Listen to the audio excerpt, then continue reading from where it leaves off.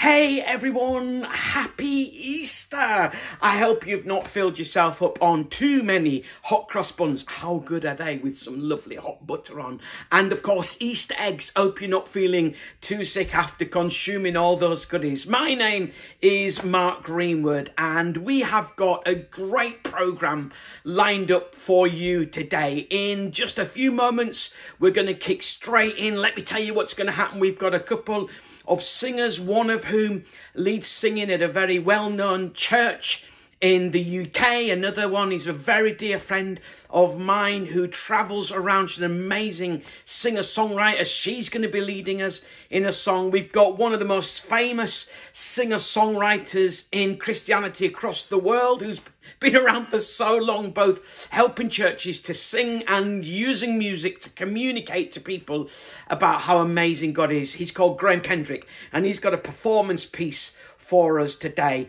And then Bear Grylls, who models himself on, yeah, you don't believe that, but Bear Grylls, who's pretty well known at doing some pretty outrageous things. He's going to be coming, just sharing a bit of a reflection, a few thoughts for us today. And then my very dear friend, who is probably one of the best communicators of the Christian message in the world, in my humble opinion, a guy by the name of J John, will come and speak to us and help us to understand and to be able to experience and receive what the message of Easter is really all about. So sit back, and if you're watching this today and are somebody who is a Christian, that is somebody who said yes to living life God's way and embraced his forgiveness, if that's you, you can join in with some of the songs that you'll know. But if you're here today and maybe not a Jesus follower, so you're not familiar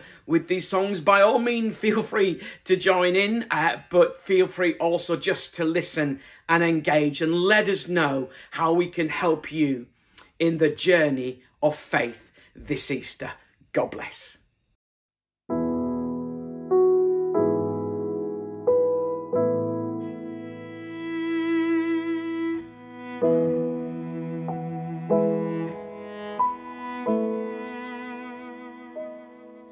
Amazing grace, how sweet the sound that saved a wretch like me. I once was lost, but now I'm found, was blind, but now I see. 'Twas grace that taught my heart to fear, and grace my fears relieved. How precious did that grace appear, the hour I first believed. Through many dangers, toils, and snares, I have already come. 'Tis grace have brought me safe thus far, and grace will lead me home. When we've been there 10,000 years, bright shining as the sun, we've no less days to sing God's praise than when we'd first begun. We've no less days to sing God's praise than when we'd first begun.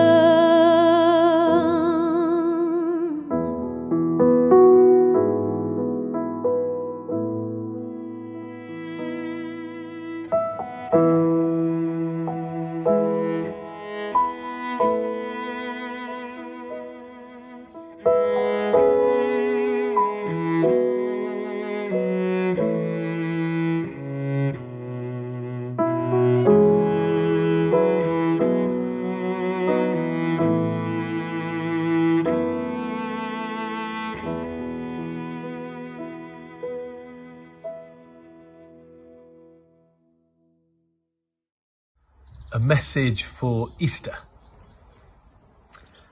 All of us struggle, but we don't have to struggle on our own.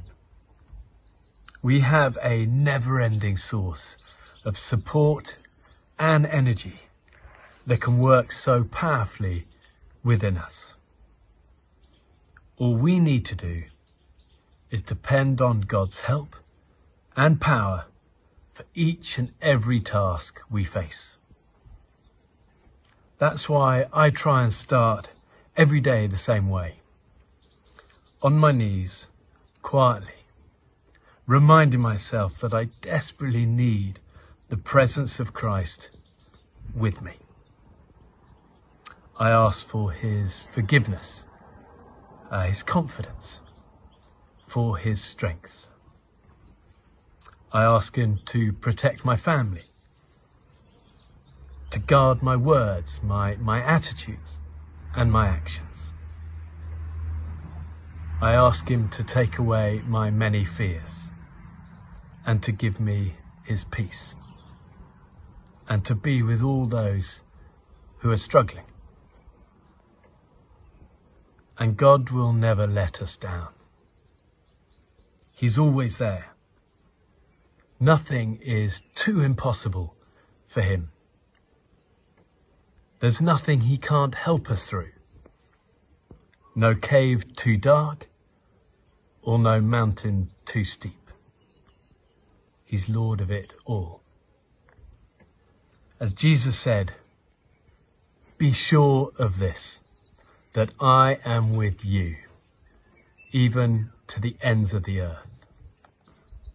And this is the way of Christ. He draws us to our knees so he can draw us closer to him. He blesses us so that we can bless others.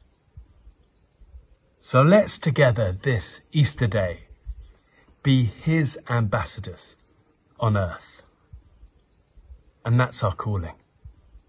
Love, love, love.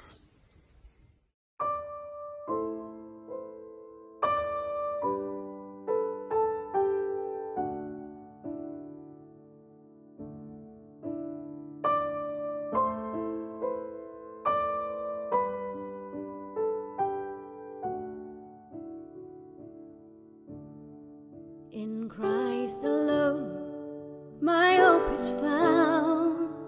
He is my light, my strength, my song. This cornerstone and solid ground, firm through the fiercest drought and storm. What heights of love, what depths of peace, when fears are stilled, when striving cease. My comforter, my all in all, here in the love of Christ I stand.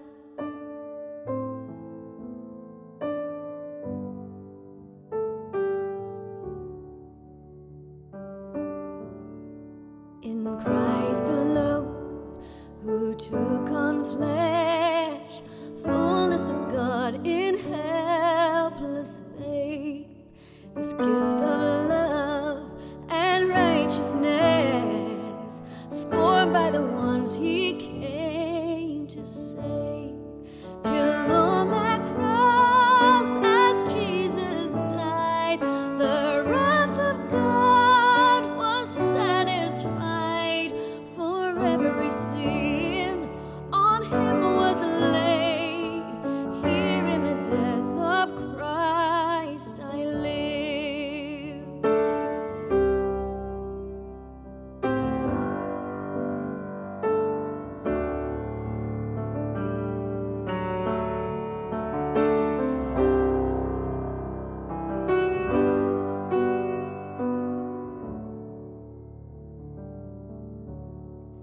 There in the ground his body lay, light of the world by darkness slain, then bursting forth in glorious day, up from the grave he rose.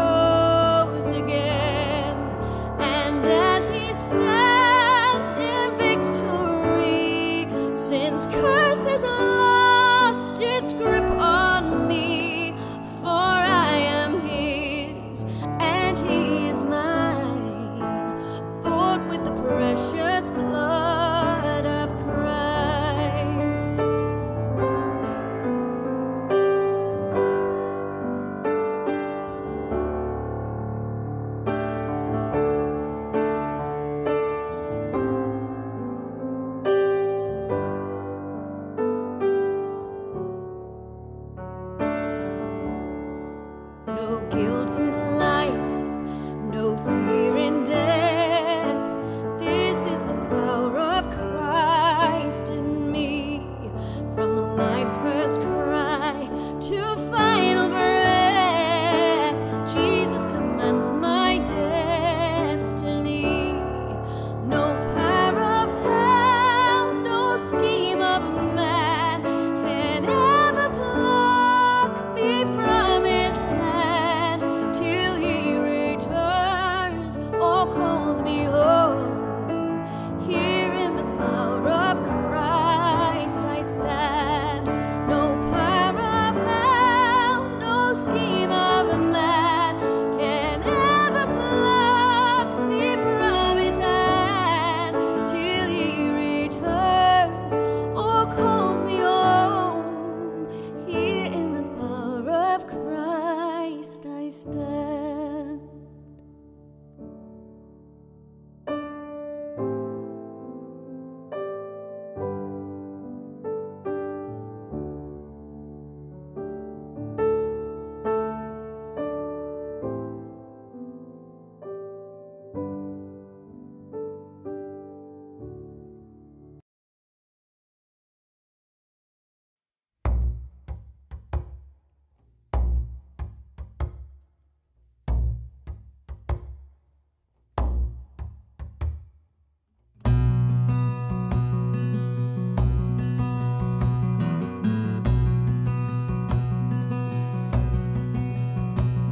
I have placed all my hope in a crucified man, in the wounds in his side, his feet and his hands.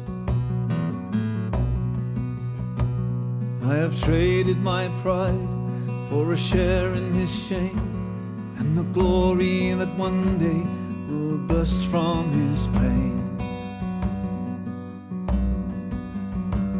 I've abandoned my trust in the wise and the proud for this fragile, mysterious weakness of God. And I dare to believe in his scandalous claim that his blood cleanses sin for whoever will call on his name. Live or die, here I stand. I've placed my hope in a crucified man.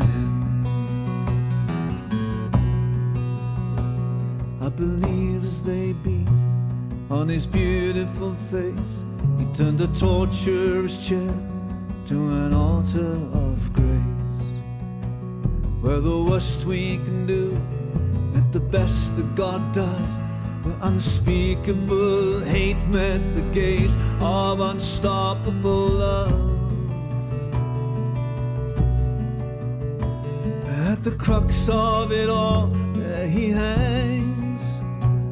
I've placed my hope in a crucified man of sorrows, man of grief. Will he stay beyond belief?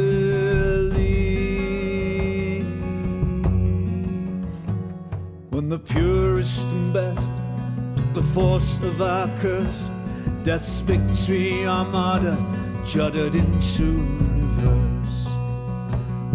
And either we bow or we stumble and fall, for the wisdom of a suffering God has made fools of us all.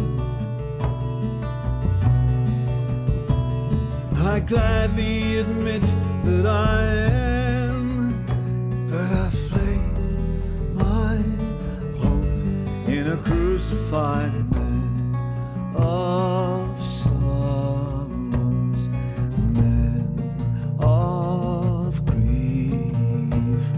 Will he stay beyond belief?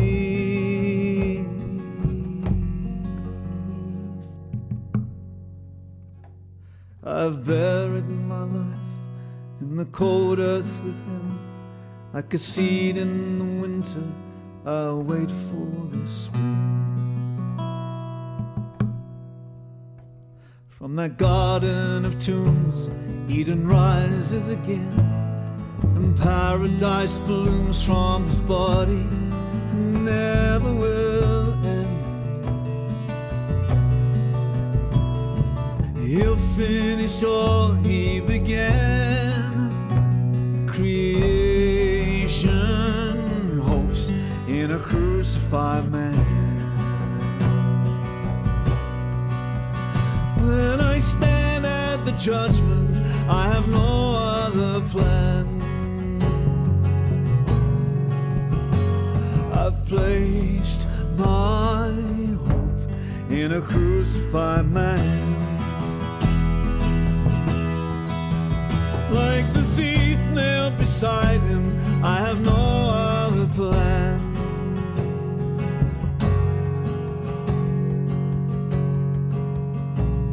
I've placed my hope in a crucified man.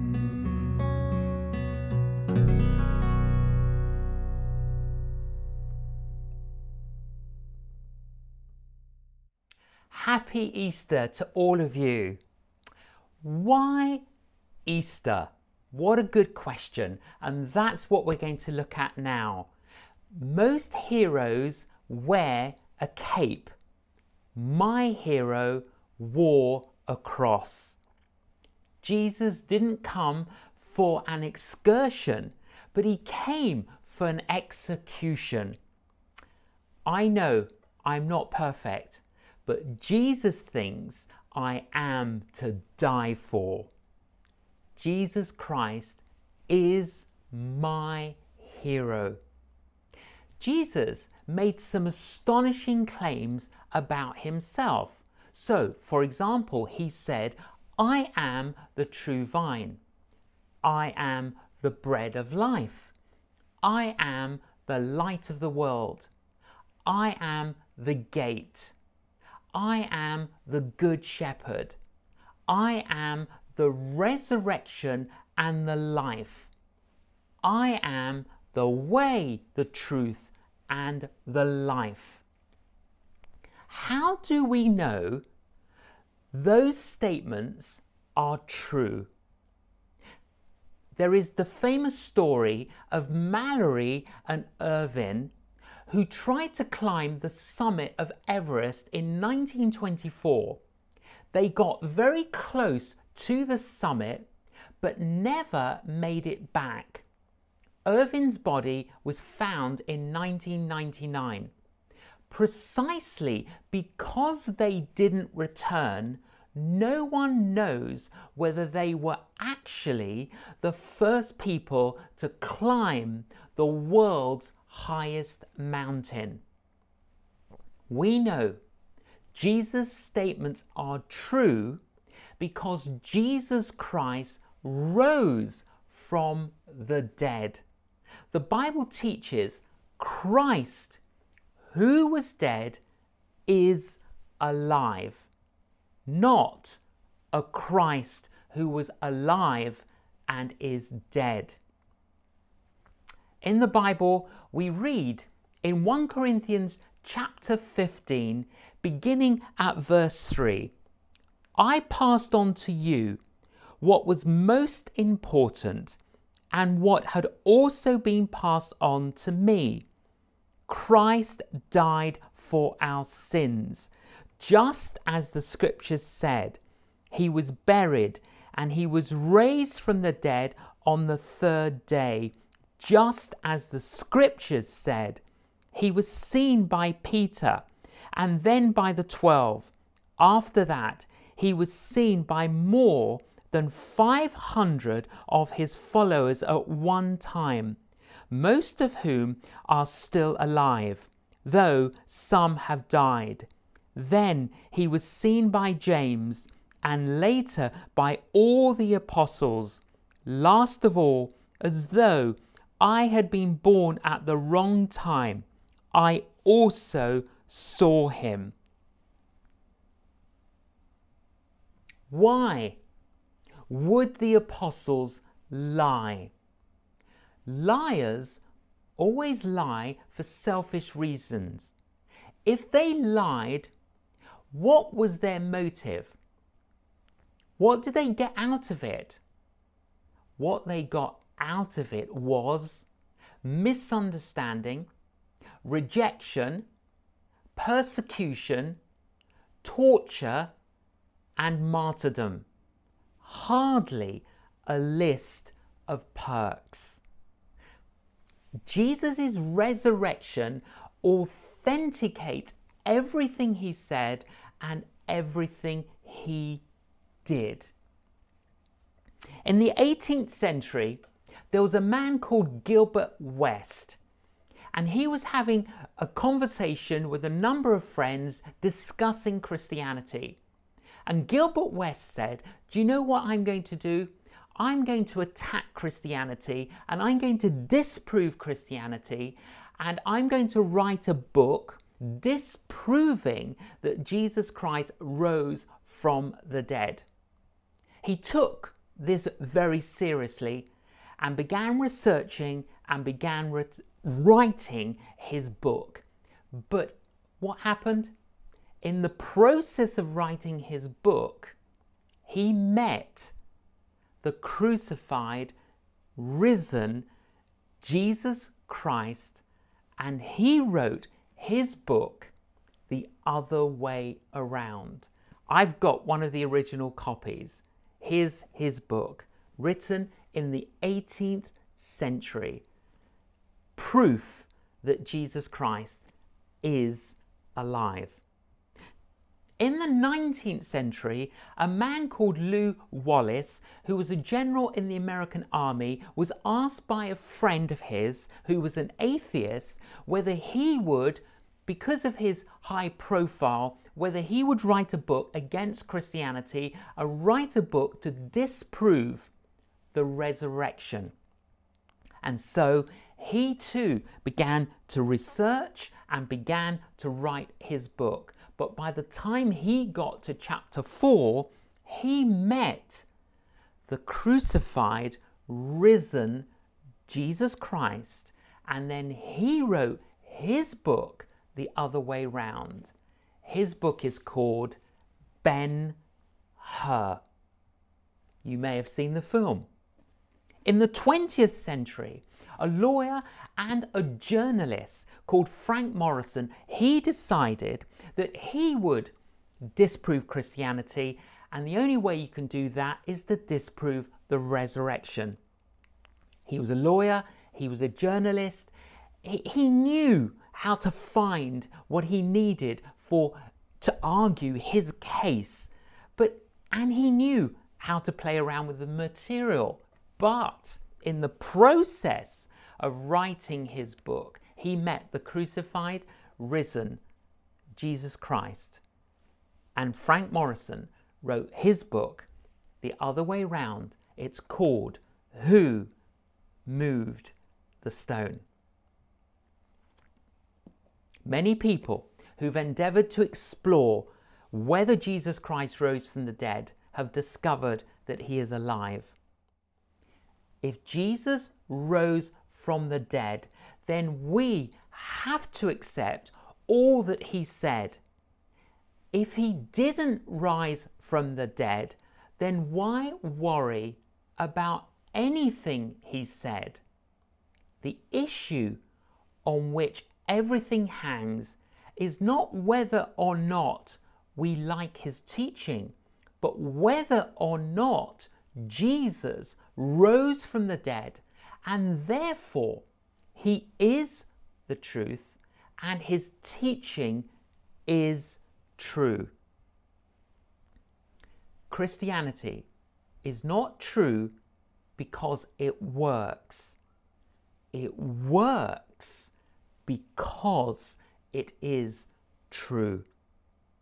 The resurrection of Jesus is the cornerstone to a worldview that provides the perspective to all of life. Jesus' resurrection makes it possible for us, for you, for me, to move towards the light and the love of God.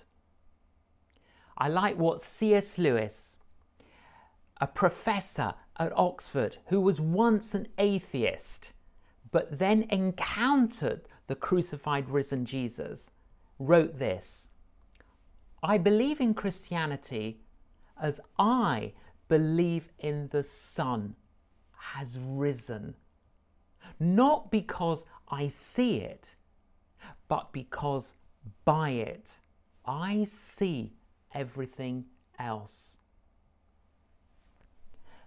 To understand the implication of Easter Day, we need to understand Good Friday.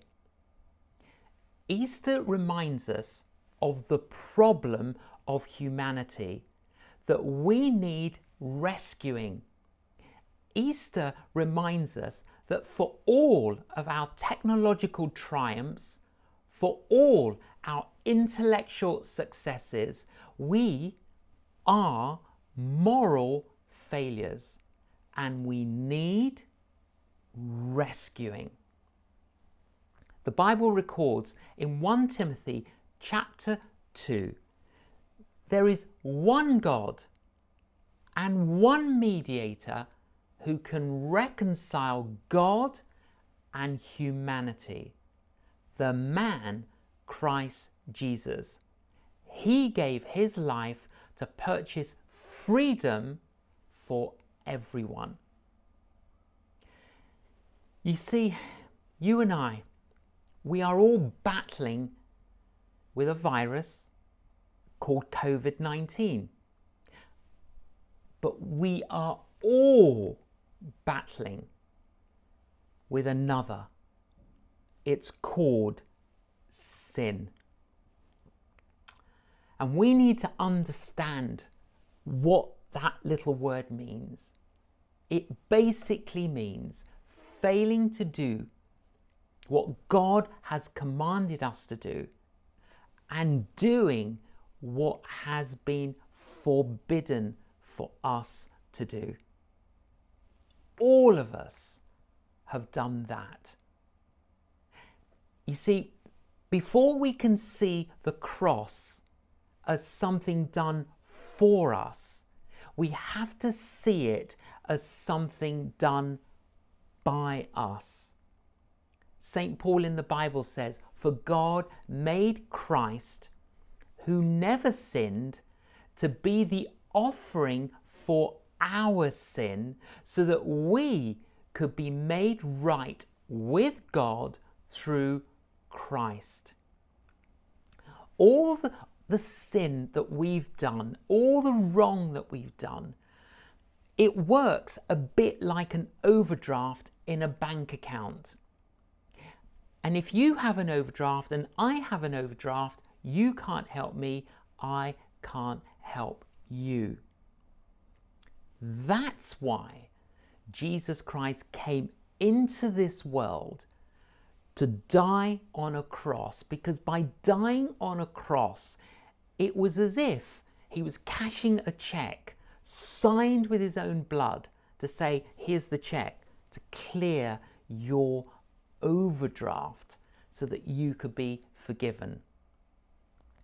The great artist Rembrandt, a Christian who had a deep awareness of his own failings, painted a fascinating crucifixion scene called The Raising of the Cross in 1633. It has a typically dark background with the light falling on two central figures.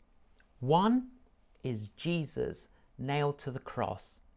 The other is a man who is identifiable as Rembrandt himself. It was his way of saying, I did this.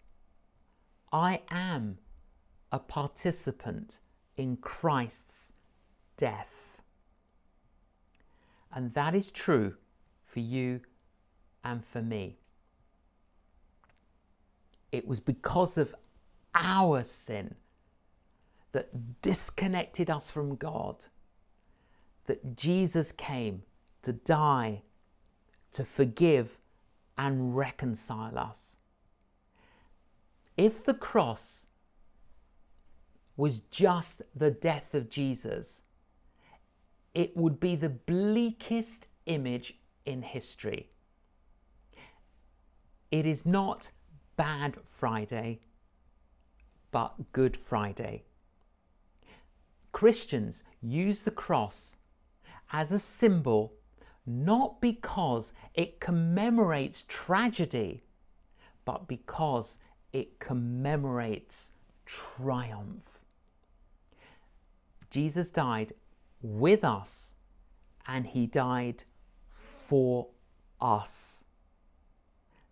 The Easter story is of a God who gets involved with us. It's very common to imagine God as remote and distanced, like a satellite in the sky, distantly observing us without concern. But Easter tells us that God gets alongside us. He becomes one of us, even in the worst possible situation. At the horrifying sight of the cross, with all its terrible suffering, God is there. A father and his young son were driving down a country road on a beautiful spring day. Suddenly, a bumblebee flew in the car window. Since the little boy was allergic to bee stings, he became petrified. His father quickly reached out, grabbed the bee and squeezed it in his hand, and then released it. But as soon as he let it go, his son became frantic once again as it buzzed around the car. The father saw his son's fear once again. He reached out his hand, but this time he pointed to his hand. There, stuck in his hand, was the sting of the bee. "You see this?" he asked. "You don't need to be afraid anymore. I've taken the sting for you." You and I, we do not need to be afraid of death because Christ has taken the sting out of death and sin. One of my favourite stories is the one of the famous artist who went back to the very small rural community where he was born and brought up. And he's just walking around some of the village stores, sees an antique shop, looks in the window, cannot believe what he sees. He sees one of his paintings. It was one that he'd painted years before he was famous. The frame was broken, the picture was dirty, the picture was scratched. It was his, but he couldn't go into the antique shop and say, "That's my painting, give it back to me."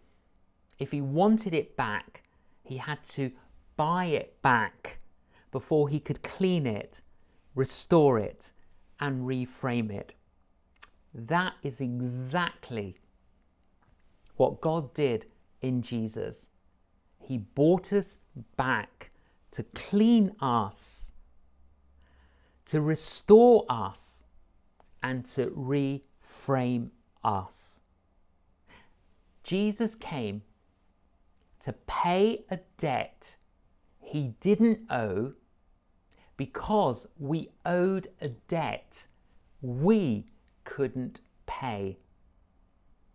It was love, not nails, that kept Jesus on the cross. Christ's crucifixion as the Son of God allowed our adoption as children of God. Christ went to a place of separation so that we might never need to be separated from God. Christ became empty so that we might become filled. Christ became nothing so that we can become something. That is what the cross is about. Our old history ends with the cross. Our new history begins with the resurrection. We have a great need for Christ, and we have a great Christ for our need. The cross is the only door that opens to heaven. The cross is the only passage into God's presence. Why Easter? Without the death and resurrection of Jesus Christ, there would be no hope in this world. Christ's resurrection is the source of hope. Without Christ, we have a hopeless end. But with Christ, we have an endless hope. Christian hope is a certainty guaranteed by God Himself. No matter how devastating our struggles, our disappointments, our troubles are, they are only temporary. No matter what happens to you, no matter the depth of tragedy or pain you face, no matter how death stalks you and your loved ones, Easter promises you and me a future of immeasurable good. Easter gives your life and my life meaning. Easter gives your life and my life direction. Easter gives your life and my life the opportunity to start over, no matter what our circumstances. Easter is summed up in this one Bible verse, John 3:16. For God so loved the world that He gave His one and only Son, that whoever believes in Him shall not perish, but have eternal life. God is offering us, through Jesus Christ, forgiveness from the past, new life here today, and a hope for the future. We're all being given an invitation this Easter week by Jesus Christ. Have you accepted your invitation? I accepted my invitation on the 9th of February 1975 when I was a student in London. My friend Andy showed me in the last book of the Bible, in the book of Revelation, where it says Jesus stands at the door of a house knocking. And if you hear the knock, open the door and let Jesus in. And I remember my friend Andy said to me, have you heard Jesus knocking on your door? And I said, I think so. He says, have you opened the door? I said, well, I don't know where the door is. He said, don't worry about that. Ask Jesus to break the door down. And so I did. I knelt beside my bed on the 9th of February 1975, the first time I can ever remember me kneeling or praying. And I prayed. I prayed that Jesus would break the door down. I prayed that I would experience his death and resurrection in my life. I prayed that I would experience forgiveness, new life, and a hope. And I did.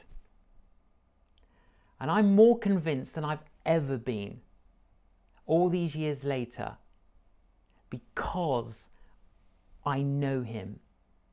I know the crucified, resurrected Jesus who has set me free. If you want to open the door of your life this Easter time, then wherever you are, wherever you're listening, wherever you're tuned in, whether you're sitting or standing or kneeling, pray these words with me now. Thank you, Jesus, for dying on the cross for me. Thank you, Jesus, that you rose from the dead. Thank you, Jesus, that you are alive today.